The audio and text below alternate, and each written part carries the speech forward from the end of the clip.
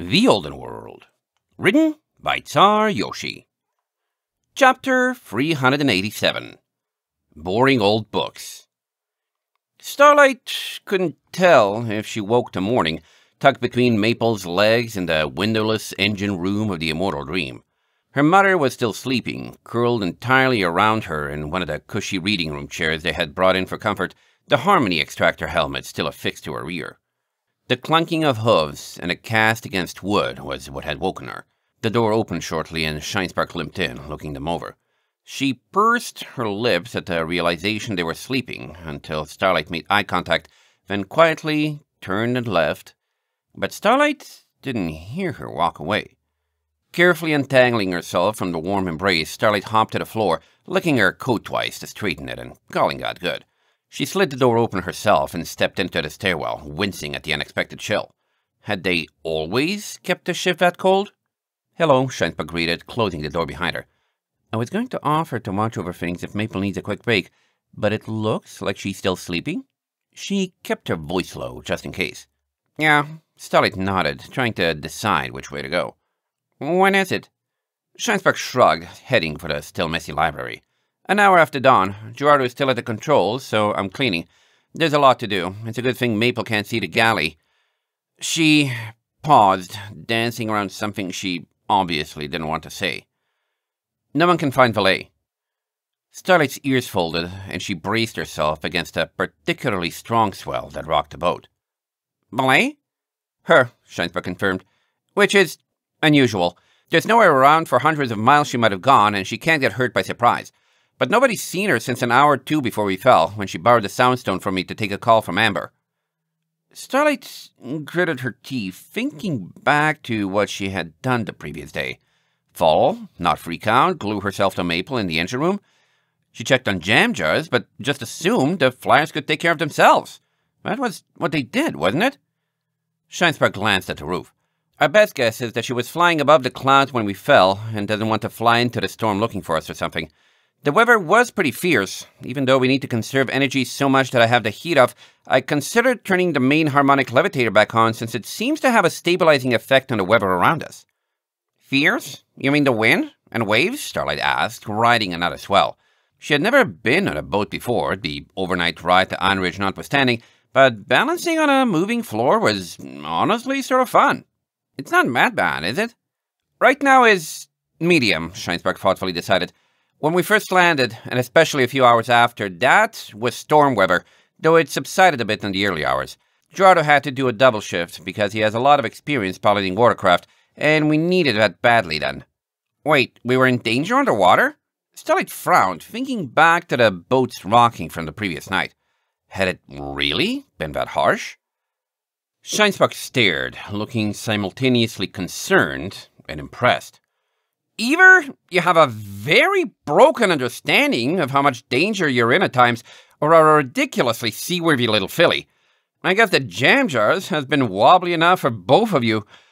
She sighed and turned back toward the library. "Either way, I think we're on the fringe of the storm, so if wild weather is something you enjoy, I hope that was fill enough for a lifetime. There are big frigates designed to handle that ride out of the Varsidelian ports in Griffin Empire, I've heard, but boats small enough to make it up to Yule usually have to stick to the coast once reaching open water. Crossing the middle of the sea from Sosa was something for the best-made boats and hardiest sailors, not a regular occurrence. Of course, this is one of the best watercraft Sosa has ever produced, and Gerardo has a lot of experience with smaller boats in the open ocean, so we weren't in a bad situation. Just one that had to be respected and handled with care." "Huh." Starlight stared at nothing. "So we left Valet above the clouds by accident?" "It's our best guess," Shinespark repeated. "I don't know what we can or should do, if anything. If I was her and that happened, I'd know I was fast and we weren't far from the Empire to try to make it there before I collapsed, then hide and wait for us to arrive. If that's not what happened and she's somehow stranded or worse," she hung her head, "then I'm not sure there's anything we can do." "What if she's above the clouds now, nearby? You can fly in a storm, sort of, can't you? What if you took me and I shielded us and we went above the clouds, found her, shielded her too, and..." "That's not the case," Shinespark's mane drooped. "Two good reasons. First, it's been nearly 20 hours since she would have left. I don't know if she can stay on her wings that long without resting, but if she can, she'd know her limits and have tried for land. Second, look up there. She led Starlight to the library windows, curtains removed from the sliders, and pointed out. The world outside was grey and dismal, a windless mist of rain glowing with dispersed sunlight that was soaked up far before it could burn the clouds away. Too fine to drum on the roof, it shrouded everything, leaving the rocking ship muffled and alone. The storm slacked off, Schensberg went on.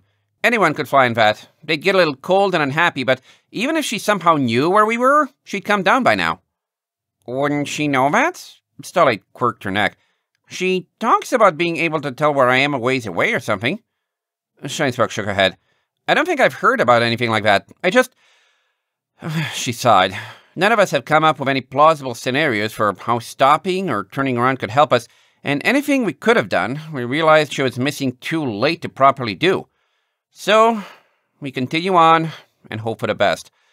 She closed her eyes and added, I of all ponies know what happens when you break plans or overextend for reasons like this, and I'm not making that mistake again. You're not changing my mind. I didn't say I was going to. Starlight frowned, her heart protesting but not offering up any better ideas, then sniffed at the books on the ground. These are a mess. They are a mess, Scheinsbach agreed, letting the subject be changed. I'm working on cleaning them up. Do you want to help? Find any that have bent pages and straighten them, then put them at the bottom of piles so others' books' weight can press on them. I'll sort them and put them back eventually. Starlight felt the ship rocking beneath her hooves and wondered if building stacks of books was really a bright idea, but she shrugged, settling herself onto the floor with nothing better to do. I have to relieve Gerardo so that he can get some sleep now that things are quieter. There's some sort of natural current here, he says, that helps us keep moving with limited power, so I should put my time in while the going's easy. Then she left, leaving Starlight alone with the scattered books. Someone had already put in work on the library, likely Shinespark or Slipstream, and a few of the shelves that hadn't fallen out had been straightened, some of the books on the floor having their covers replaced and folded and pushed neatly aside. But others still lay open-faced against the wood, a testament to just how many books the library held. When did Shinespark plan on reading all of those anyway? Starlight picked up a book, using her mouth and hooves instead of her horn. Medicine and You. 100 spells for caring for ponies in advanced age, she narrated, reading the cover. That looked boring. None of her friends were remotely old. Still, she closed it, straightening out a page containing information on chronically chipped hooves, and set it aside. Maybe, if her horn wasn't in its usual poor shape, she would try a hoof-polishing spell on herself, just for fun. The next book was also a medical tome, which looked to be an advanced manual on diagnosing diseases. No information on treating them was given, which made the book completely useless in Starlight's opinion. Who wrote a book like that? She huffed, fixed it, and put it away. She pulled over another, a family wellness book, with descriptions of common basic maladies and ways to treat them for both unicorns and non-unicorns alike. That might be useful if someone wanted to take care of their relatives or offspring without calling a doctor. Starlight set it in a different pile. She might actually benefit from knowing things from a book like that. She was starting to get the impression she was sitting next to the remains of a shelf on medicine. Reaching around, Starlight pulled in a fourth book. This one was fairly different, its spine worn and extremely well read. The cover showed a happy-looking mare who was obviously pregnant, leaving little doubt as to what it was about, but the first page had a lengthy, elegant horn-written note that Starlight stopped to read. Dear Metriona, this book was a favorite of mine back when Pearl had Vernon, but I've probably memorized everything in it at least 3 times over. Aren't I silly? It's sort of written for unicorns, and I know you already had a little Shinespark, but there's still a ton of useful information in here about caring for newborn foals. I'm sorry about Mobius, and me and Pearl are hardly living like royalty, but I'll still do whatever I can to help you two out. So, think of this as a housewarming gift while you stay with us. Hugs and love, Her Totally Sosan Majesty Elise. Starlight stared at the book a little longer, its well-worn pages brushing her hooves. A family heirloom, then. Yeah, Not one she'd ever care to read, but it probably had a lot of sentimental value for Sharnspark, so she tenderly straightened it out, though some pages had been dog-eared so many times it would probably never lie flat again. That was a book she would leave somewhere safe. Skimming titles with passing interest, Starlight smoothed out book after book, from plant-based fungal cures to the proper setting of broken bones to treatment of insanity and mental slowness. Eventually, she reached the end of the medical books, others starting to show up in her pile. History and geography, it looked like. Or maybe cooking and math. It looked like several shelves had dumped their contents all over each other in a single corner, leaving a mishmash of subjects. Sighing, Starlight set about creating various piles for each, when an unwelcome volume she just couldn't seem to shake caught her eye. Sosa the Explorer's Journal, appended and with its pages partially trad by an ironically fat textbook on exercise and weight loss, stared up at her with its musty brown cover. Starlight curled her lip. "You're boring," she told the book aloud, pulling it out and dusting it off. "Why do I keep finding this dumb book?" Still, they got straight in two, destined for the bottom of whatever pile she made next. One of the pages had a tiny tear at the top, which she couldn't bring herself to feel bad about in the least.